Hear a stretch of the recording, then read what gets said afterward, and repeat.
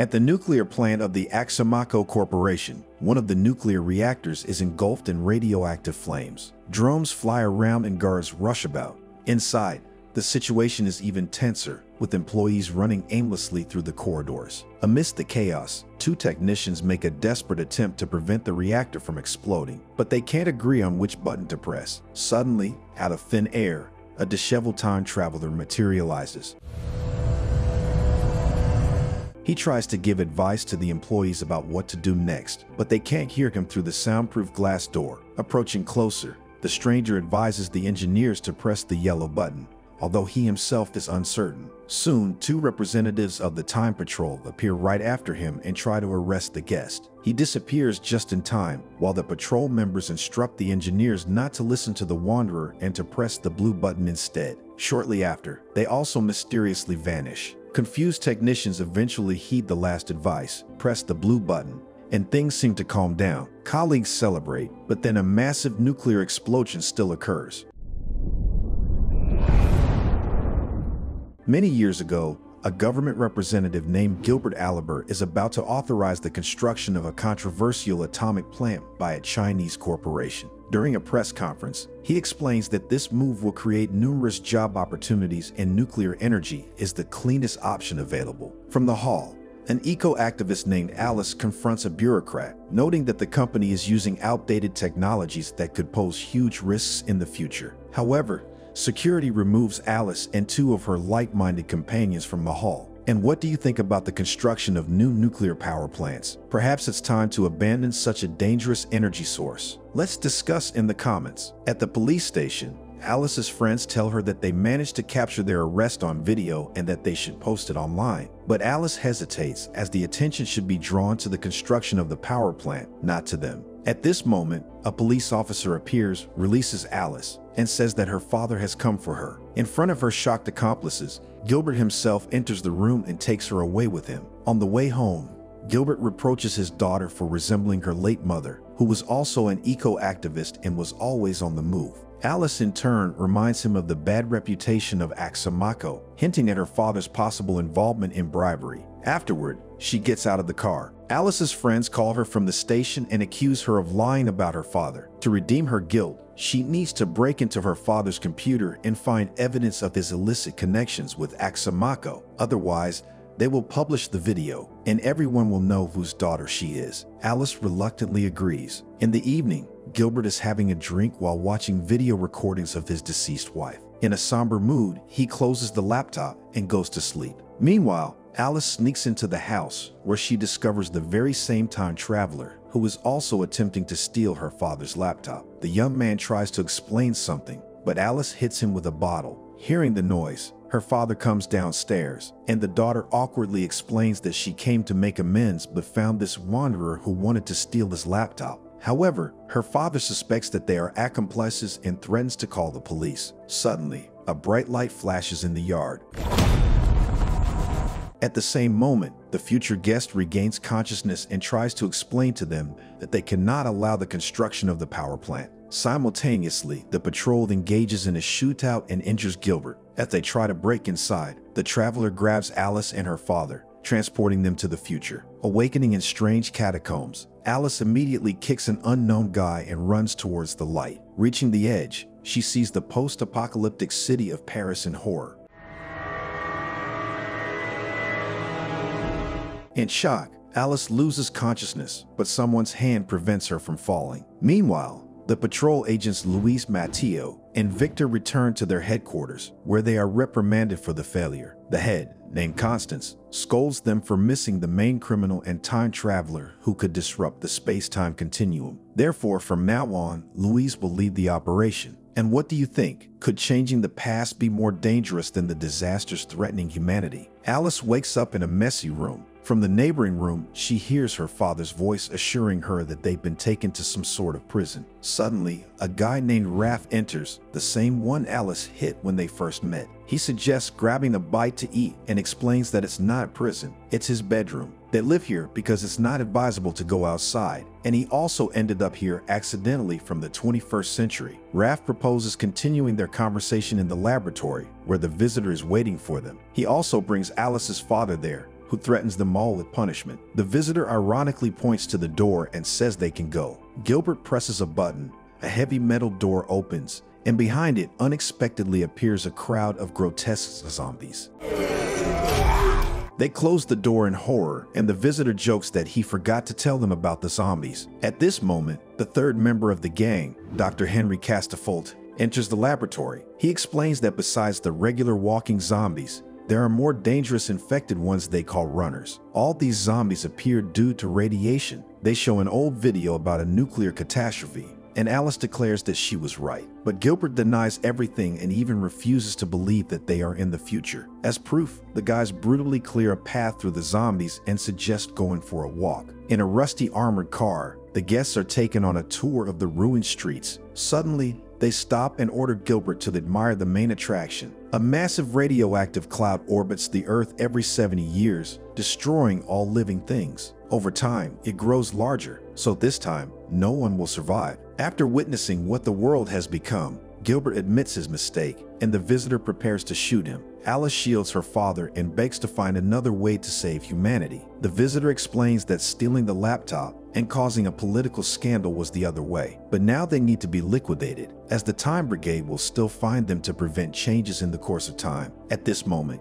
Gilbert loses consciousness. While everyone is puzzled, Raph suggests another option. In order for the Time Patrol not to notice the changes, the alterations must be internal rather than external. Then a person can change the course of history themselves. Dr. Henry Castafolt surprisingly admits that Raph is right. Alice also tries to convince the visitor that her father can change, as he wasn't always a cynical bureaucrat. The visitor agrees, but warns that if the patrol finds them, he will have to act. Meanwhile, the Time Brigade visits and extracts from the Wanderer the location of the visitor's lab. On the way, Alice shares that only her mother, who passed away during childbirth, could change him. The visitor immediately hints that they won't save her mother, as in that case, Alice probably won't be even born, creating a paradox. She would exist while not existing at the same time. Raph suggests showing Gilbert their hideout to influence him, but the visitor sharply silences him. Next, Henry goes to the lab, and the rest decide to check out a local pub. While Alice and her father interact with the local patrons, the visitor and Raph discuss the potential of the girl and even consider recruiting her into the gang. A dispute breaks out between the daughter and father, and everyone learns that it's because of Gilbert that the radioactive cloud will soon annihilate them all, cunningly deceiving the enraged crowd with an offer of free drinks. Gilbert and the others hastily leave the establishment. Encountering a horde of zombies, the visitor tries to teleport the entire group, but the device indicates low battery. Suddenly, a gang led by someone named Lease Weasel comes to their aid and distracts the zombies. Meanwhile, a Time Patrol raid takes place in the lab. Noticing them in advance, Henry gathers what's necessary, activates self-destruct mode, and exits the lab. Immediately, a powerful explosion resounds, obliterating everything in its path.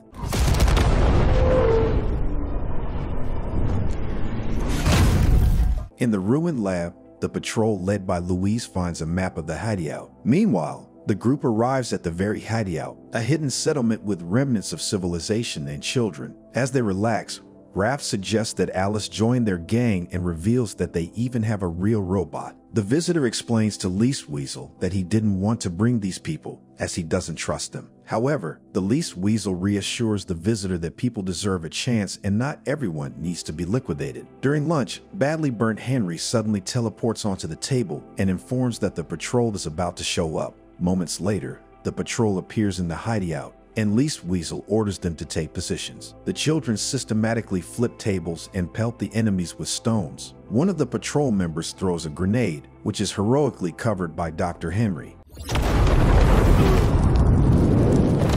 Scattered mechanical body parts reveal that the so-called Dr. Henry Castafolt was the very robot. In anger, the visitor grabs a gun and prepares to shoot Gilbert again, blaming him for everything that is going on. With a disapproving look, Lease Weasel signals the visitor not to do it. The visitor lowers the weapon and receives an electric shock from one of the patrol members. Raph tries to defend himself, but he's also hit. Lease Weasel orders the others to surrender. Louise removes her helmet and explains that they came only for a few individuals. The patrol arrests the visitor and Raph, and takes Gilbert and Alice away. In the Time Brigade office, Constance thanks Alice for helping them catch a dangerous criminal, but Alice is convinced that the visitor wants to save the planet. While the patrol doesn't even attempt to make the world better, she believes that humanity can be saved without time travel. She just needs to go back and steal her father's laptop. However, Constance assures Alice that she won't succeed in doing that. Constance leaves the room, and in her place, Alice from the future comes in. She tells present-day Alice that stealing her dad's laptop and interfering with his actions is not a good idea. She assures Alice that she has had a wonderful life, made possible only because of their father, and people don't know anything except complaining about the world. Future Alice also reveals that their father will soon get sick, as he started drinking heavily after their mother's death. Therefore, she advises present-day Alice to spend as much time with their father as possible. The patrol returns Alice and Gilbert to their present, the exact time and place before their arrival. In the morning, Gilbert gets ready for work and, noticing the laptop on the table, remembers Alice. He looks into her childhood room, where she pretends to be asleep. Meanwhile, the captive visitor and Raph are brought to Constance's office. She declares that the guys will finally pay for all the ruined lives. However, the visitor claims that he actually saved many lives, but Constance can't know it. According to him, when time travelers succeed, time resets and the patrol doesn't remember anything. Only those who change time can remember the alternative reality. The patrol employees are puzzled, and an infuriated Constance orders them not to trust the criminal. For their committed crimes, they will be placed in the hole, a prison without time. At that moment, Gilbert heads out to sign documents with Axamako, but he suddenly changes his mind. At home, Alice asks why he didn't sign the documents, and he replies that he just wants to spend the day with her. In the patrol office, a signal is received about critical changes in time. The visitor explains that these are internal changes in Gilbert and they can't interfere. Angrily, Constance claims she can do anything. She orders her employees to find Gilbert and make him sign the papers, and if he refuses, to eliminate his useless daughter who has no ambitions and no influence on him. Louise doubts the legality of such an order, but Constance suspends her and sends Matteo and Victor on the mission. Meanwhile, she instructs Louise to send the prisoners to the hole. Meanwhile, in the future, the radioactive cloud is approaching the hideout, and Lise Weasel asks Henry, still dismantled, to do something about it. Victor and Matteo break into Gilbert's house, and threatening his daughter, Matteo takes him for the document signing. Suspecting something is wrong, Constance sends her assistant Richard after Louise. At the last moment, Louise actually decides to switch sides and tricks Richard into falling into the hole. She releases the prisoners, hoping that if they succeed, nobody will remember it. Raph reveals that Louise won't remember this, but she has already helped them. According to the plan, Raph should save Alice from Victor, the visitor should deal with Matteo and help Gilbert, and Louise should take care of Constance. Raph clumsily appears right in front of Alice and Victor, who promptly knocks him out. Similarly, the visitor awkwardly teleports onto Gilbert's car roof. Louise reports to Constance that the task is done, but Constance skeptically inquires about Richard's whereabouts. Just then, they inform Constance that the prisoners have escaped. She cleverly dims the lights in the room and attacks the bewildered Louise. Meanwhile, Raph regains consciousness and starts teleporting from place to place, not giving Victor a chance to shoot him. Matteo steps out to check if the fallen visitor is alive. Suddenly, the visitor grabs Matteo by the leg, and they are both transported to the times of World War I. In the future, the cloud is almost reaching the hideout. Lise Weasel urges Henry to hurry, but he nervously exclaims that he simply doesn't have the time to build a time machine. Meanwhile, in the fields of World War I, Matteo and the visitor engage in a spectacular fight, but suddenly they are bombarded by airstrikes. Alice helps Raph overcome Victor and calls her father. However, Constance appears and snatches Gilbert's phone, announcing that the visitor has been neutralized. At the same time, Matteo teleports with the visitor right to the machine. In the hideout, Henry delivers the sad news that he won't be able to build the time machine. The hopeless children wait for the end. Gilbert is about to sign the documents when something strange begins to happen. It turns out that Raph and Alice have been transported to the moment of her birth and, pointing a gun at Henry, order him to save her mother. Everything around them vibrates, disappears, and changes. Constance is furious, and the visitor explains that Alice is erasing herself from the timeline. Meanwhile, Alice's mother regains consciousness during childbirth, sees her grown-up daughter, and asks who she is. Alice responds that she is nobody and slowly fades away. Gilbert realizes what's happening and cries out that he doesn't want to forget his daughter. He shouts her name, But suddenly he comes to his senses in the kitchen, where one of his daughters asks who Alice is. His wife approaches and reveals that Alice was their sister, who didn't survive birth. Shocked, Gilbert remembers he was supposed to sign something. His wife tells him that he already signed everything and puts a newspaper in front of him with an article about Gilbert launching an eco-friendly renewable energy project. The visitor wakes up from a severe headache. Lise Weasel inquires about his condition, and Dr. Henry explains that the brain is reprocessing the surrounding reality. When asked about the radioactive cloud, Lise Weasel replies that it didn't exist. Henry adds that this time, a patrol employee actually helped them, and unlike her colleagues, she remembers everything. So now they have their own agent, and possibilities are limitless. During the celebration at the pub, Henry explains to a bewildered Raph that Alice created an unprecedented time paradox. They approach a table where Alice is already waiting for them. She confesses that she doesn't understand anything herself. Henry explains that she managed to undo her own birth, yet she hasn't disappeared, otherwise it would have canceled out her action in this version of reality. In other words, she exists while not existing. It was the movie The Visitor from the Future. I hope I managed to explain this tangled up film. I've always been into wrapping my head around time travel paradoxes. What about you? Could you give up your regular life in the present to save humanity in the future? Let's talk about it in the comments.